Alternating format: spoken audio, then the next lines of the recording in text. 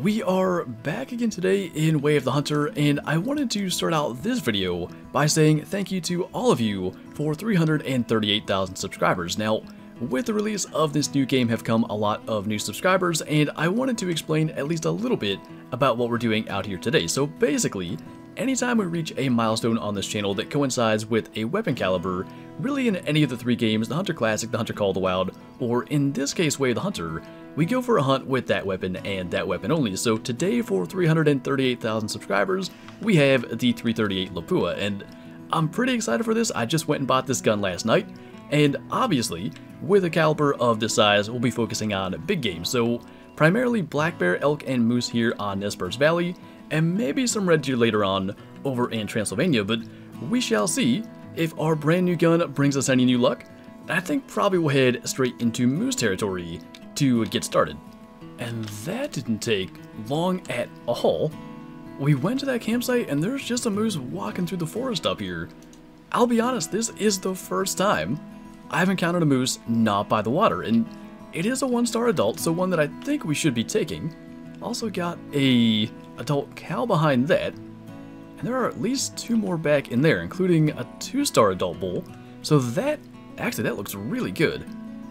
That's one that we definitely want to let go. Now, they're kind of moving fairly quickly. The bull is all the way out front here, so it's going to be 220 yards away. And I guess we'll get to see just what the 338 Lapua can do right at the start here. Oh my goodness. Okay, I don't know if that was a heart shot or what happened. We also did a thing. I don't know what skill we may have unlocked. Evidently that was our 90th heart, lung, or artery shot with a bolt-action rifle, so 20% less recoil now, which I'm not sure how big a difference that's going to make.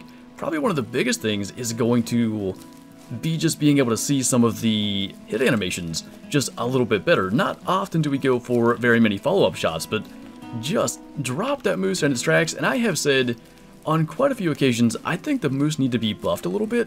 It's rather absurd to be able to do that really with any caliber, but I do want to see where we hit. I felt like we took that shot with his right leg forward, so that kind of opens up the chest cavity to a heart shot a little bit more.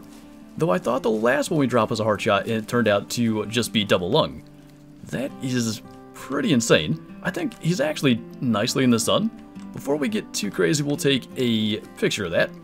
He is just a 1-star, so not going to spend too much time doing it, but I remembered last time, even though we shot a couple of nice moves, I forgot to take any pictures. So this guy, we did just double lung shot, I think more or less right above the heart, maybe a little bit behind it, there at 208 yards. And for that to just insta-drop is absolutely insane. He was only 857 pounds, 53% genetics. I've seen young moose with about this same amount of antler, and I'm thinking those are going to have way better genetic potential, but only 875 credits. The meat loss from the 338 on a moose is 100 pounds. I mean, that's a lot.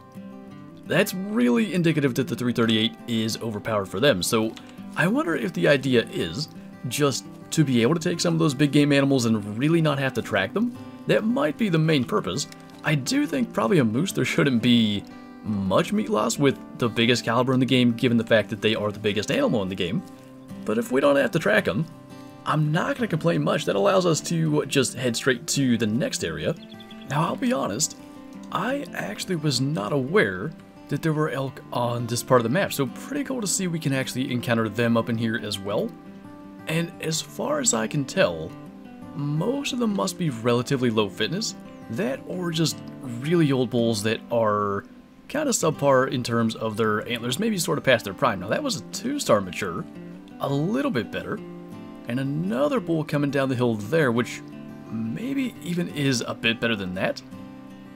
Gonna be tough to get everything kind of spotted, especially when they're all crammed into one area, but I think what we're gonna do is spot that one and see what he is, make sure that's not anything maybe like younger with really good potential, and then try to call one of them in and get them that way. I'm still trying to work on getting the 10 animals called in and sold to unlock the next level of calls. So with the opportunity here, I want to do that. There are a ton of bulls in here though. So one side of the coin is going to be getting them to come in. The other side is getting them broadside to where we can actually take a shot. So any of the lower fitness bulls in theory should kind of start coming this way. I'm not sure if both of those bigger ones were 2-star matures, but I haven't seen anything else through all the ones I've spotted.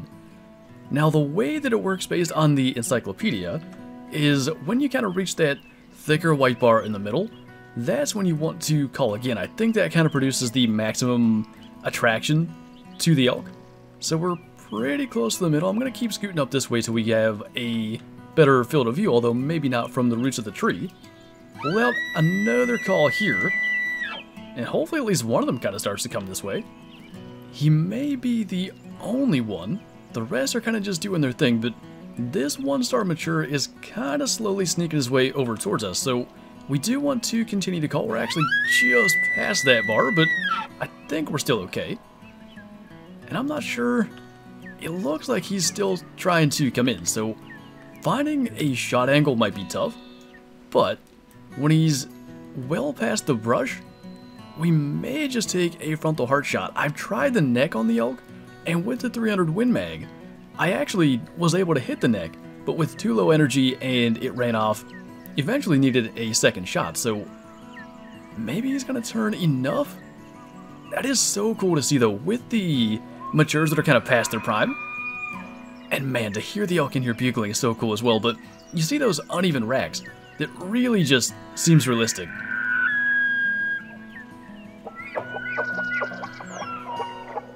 This is the coolest thing. I don't know if he's starting to become alert. I think we'll try this. I feel like I gotta not hit the shoulder. Luckily we managed. Now that, we could shoot that. I'm gonna let him go because I think we're gonna hit him in the guts. But apparently, if you take a shot right about the time they are in their bugle animation, the spooking doesn't override that. But our second animal of the day, unfortunately, no picture happening here, but that did go straight through the chest, actually in between the ribs. That probably helped us a bit, and right into the heart. They're at 33 yards. To have him, you know, basically full zoom in our scope, bugling and chuckling like that, I don't know, there's something about the vocalizations in this game that I don't think any other game can compete. 256 pounds of meat loss, which is really unfortunate, but even still these animals are so big. We're doing okay to make some credits, and I actually, the other side of this, because we are hunting big game, I want to keep working to try to earn another 4,500 credits and purchase a pass to a new area. I don't know if we'll hunt there today, but because we're going to be earning credits, that's something I wanted to maybe do as a side goal, along with hunting with the 338 today. Now the wind here is not good, but we do have another bull moose just kind of sneaking through the trees out there. I think he must be able to smell us, but it's a young one. I want to say its genetics are not that good based on the rack. So before he bolts, I think we can probably sneak a shot in there. At least he didn't insta-drop, but it looks like he has hit pretty darn good. That's more so what I'd like to see from the moose. They kind of soak up a first shot pretty well, but as they run off, they'll eventually start to go down, and it looks like he's going to cover a good, I don't know, 120 yards or so, but not too bad.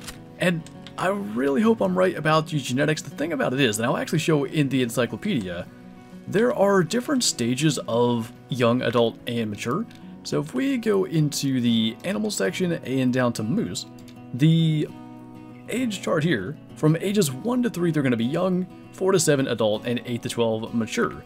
So in theory, that could be like a 1-year-old moose that doesn't have a very good rack yet for obvious reasons, or it could be a 2 or 3-year-old with just not that good genetics. We'll find out when we get up there, but my guess, based on other moose that I've seen, is that he's probably going to be at least subpar. And I mean, if that cow is just going to sit there, it is a young one, but I don't think it's going to hurt to take it out. We might as well go for that too. It will earn us a little bit of credits, and that looks like, I was going to say more or less the same result, but that one went absolutely nowhere. I can't remember if we marked the location of the shot or where the bull laid down. So we'll run up here and see what's going on. I feel like it must have been more like where he laid down, because, yeah, I can actually see him there in the grass. So that'll be 2 laying probably within 100 yards of each other. But let's see what the genetics say on this guy. To me, it looks fairly small. It was a single lung shot on that one. I guess, yeah, that makes a lot of sense given the angle. So I didn't get into the second lung, and that explains why he ran as far as he did. Genetically, yeah, 45.25%. Definitely one worth taking out. Still got us 662 credits, despite no doubt a lot of meat waste. Our cow is going to be laying right up here as well. And by the way, we are going to reach 4,500 credits with this harvest, so definitely I think worthwhile to take it out. Probably not going to be a huge yield from this one. Only 318 credits. Double lung, and did we hit the artery that runs along the spine and down to the heart? We did. So that explains why she bled out so quickly. Not a bad deal. Still, I don't know if all females have 0% on the genetics, by the way, but still worth a fair bit of credits, especially since it was just standing there after taking another. And we do have enough to purchase another area. Now, I'm not sure where we're going to purchase just yet. I do plan for it to be here on the Nez Perce Valley map as well. But let's actually head up through here a little bit farther. I think I'd like to go right along the north border of the map up into here. And if we can find another moose, more elk, a bear, anything like that, that'll be great. Otherwise, we'll head over to Transylvania and do some red deer hunting. Well, once again, I believe we're looking at a moose that is one we want to take out. A 1-star adult. And if we can get a better look at him when he gets a bit closer, and the wind is not good, so that's not a guarantee. He looked to be rather uneven. One side looked okay, and one side really was lacking palmation, so if he keeps walking this way, if we just kind of sit still, I think he'll at least get close enough to where we can see better.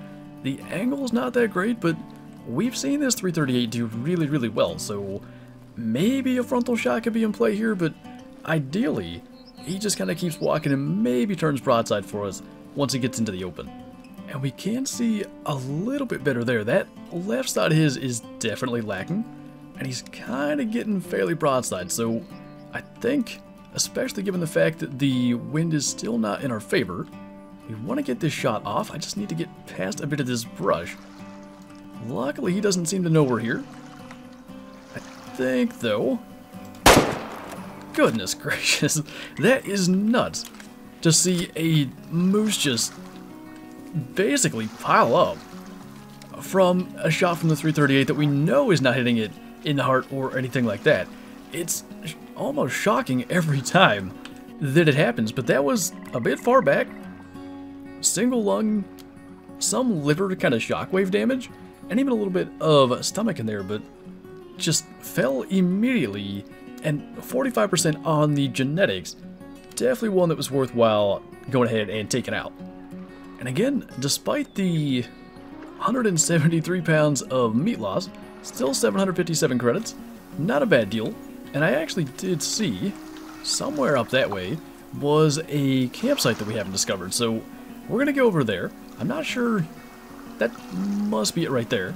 And I think on that note, if we haven't randomly spotted anything from a distance as we go up into that clearing, probably we'll be heading to Transylvania. I think we're going to have to make use of this campsite. It's in a really good open spot here. And I'll show on the map. I know some people probably want to avoid these spoilers of knowing where these things are and wanting to find them, so a heads up before I open the map to take a look at where it's at, but just kind of south, and I've been right by it. I came up this way the first time we ever bought access to this area. I like where that's at. It's situated in a really nice spot, I think, to have success. But as far as our hunt here on Nez Perce Valley, nothing all that big. I think primarily we just shot 1-stars, maybe 1 2-star, but I think we got a lot of sort of poor genetics out of the gene pool, and hopefully that's going to help us going forward. So we'll head to Transylvania then, and see if we can do any better with the red deer. And fortunately, much like the campsite we just discovered back in Nez Perce Valley, there is one here on Transylvania that gives us a pretty good starting point for some red deer, and we've got a herd kind of walking down the hill, including a stag that definitely needs to be taken out. He is a 1-star adult, and you can just tell by the antlers. We've seen 1-star young deer with way better potential than that, so what we're going to do is going to be kind of similar to the elk. My best guess is that guy's going to be relatively low fitness just based on the size of the antlers, and if we can call him in and get another step towards unlocking those higher level calls, that would be a huge plus since he's right here for us. The problem seems to be, for whatever reason, he's actually not wanting to respond to the call. We'll give him one more chance here, but we've actually done a bit of calling, and they just happen to be kind of walking this way, but as you can see, he's just sort of feeding along, and I was really hoping to get a similar kind of interaction to what we had with the elk. I haven't gotten to see a red deer roar up close yet. We had them in the forest ahead of us roaring the one time, and it was really cool. So hopefully eventually we can get one to do that close range, and I don't know, maybe he's higher fitness than we would think, but given those antlers, I just can't see it, so I think we might let him kind of walk a little more broadside for us. Let's not hit the doe behind him, or the hind I should say. That is a thing, by the way. You can get pass-throughs and hit multiple deer. Now, I'm not sure with a red deer if a 338, even that big a caliber, is going to go straight through, but you can get it, say, with the 338 on a whitetail deer, for instance, so not something we need to do wounding a second deer. Now, definitely a good solid hit. Looks like he actually is going to be going down right out there in the sunlight. Not a bad deal, and we unlocked Catch Your Breath now. I'm not sure what that one is either. Apparently that's only hitting heart, lung, or artery 10 times while holding your breath. Maybe I haven't been taking advantage of that enough, but regardless, it was enough to take that stag down, and I think get another one out of the gene pool that we don't want to let around to age. So we'll check on the genetics. Because he wasn't coming in, I wonder if that could be used to judge the genetic potential, specifically of younger deer, when it's not as obvious based on their antlers.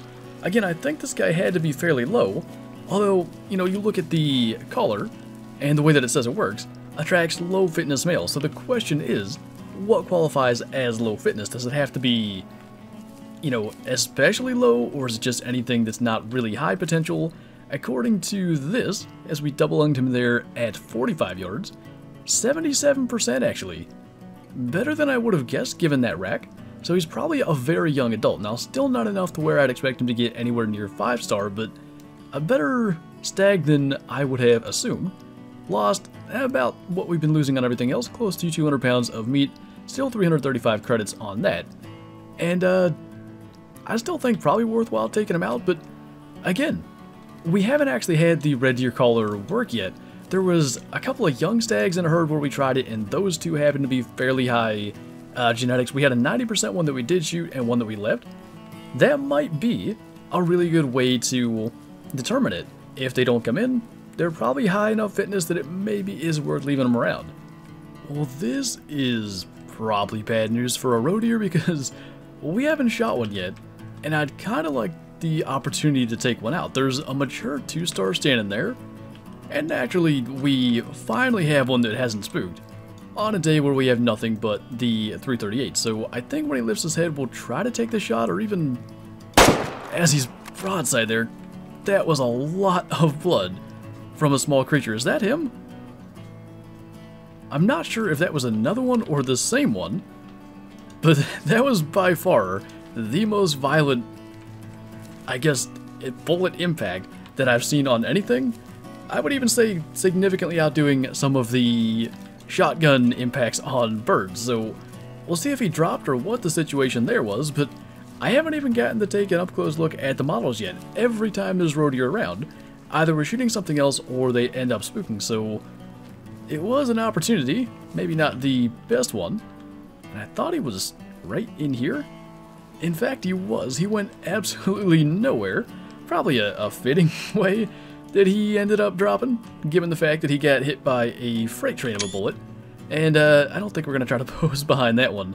So, double-lunged him, and if there were 4 lined up, we probably could have gotten all them with the 330. And as you can see, it was all the way through both lungs and out the other side, above the required hit energy to kill one, so 2 or 3 for sure if they were lined up from the 338.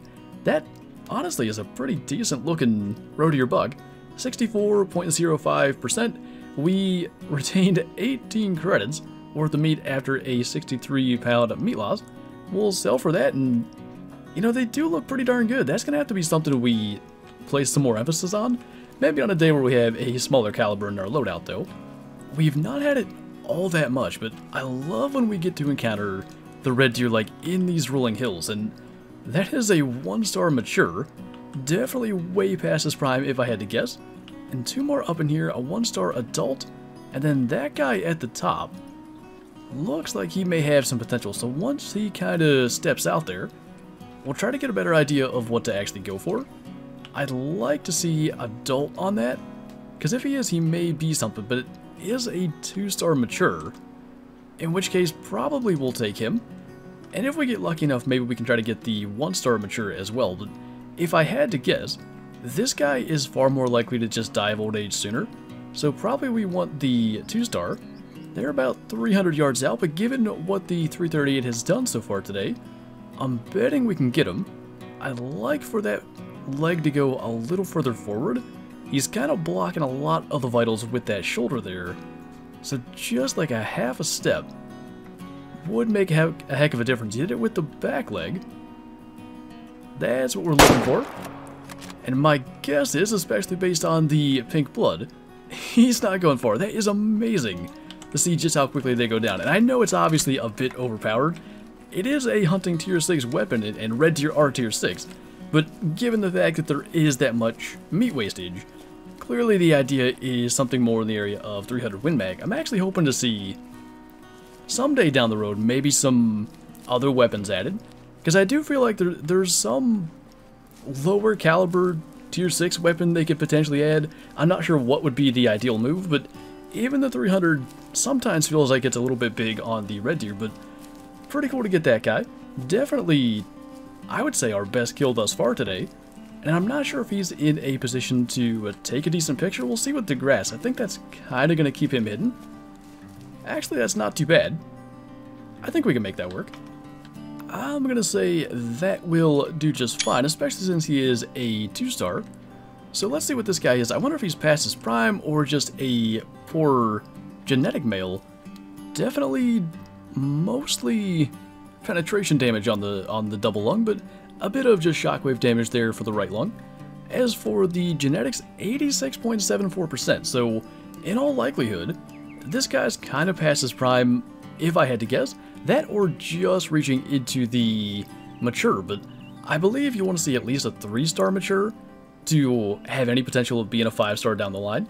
So it could be either way. Now, he's not that kind of gray color, so that may indicate he's actually a younger mature that maybe would have gotten into a high 4-star if we let him go. And honestly, there's so much unknown here. I'm really not sure. I could be wrong about how that's working, but I think you're looking for like 90-ish% to have a chance of being a 5-star. Maybe 86% would have been enough. Hard to say exactly. Given the fact that he was a 2-star, I feel like we were all good. But that is now our second red stag.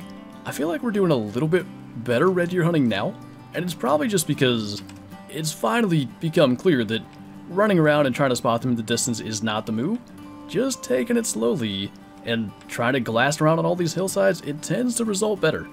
So I actually thought, as we are getting ready to wrap up, it might be fun to play with the potential for a bullet pass-through and a double kill, and I think wild boar might be a decent test with the 338 Lapua. Now, I can't promise we're going to get anything lined up good enough to get a double kill, and I also can't promise that we're going to be accurate enough to actually have it work, but I want to try it, and just kind of see what we can get to happen with a weapon that is so powerful. So, if we can get 2 to line up, actually that may work right here.